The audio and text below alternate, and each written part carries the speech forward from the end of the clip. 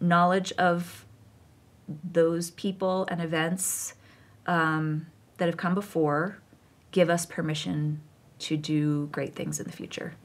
And I think especially for a people like Utahns who are so steeped in Mormon culture, precedent is very important. History is so important. It's so important. And I'm not a professional historian. I'm just, an average, but I'm a total convert to the power of history to give us permission and give us a vision and open that door to what can be. Yeah, because it's already been. Because it's already been.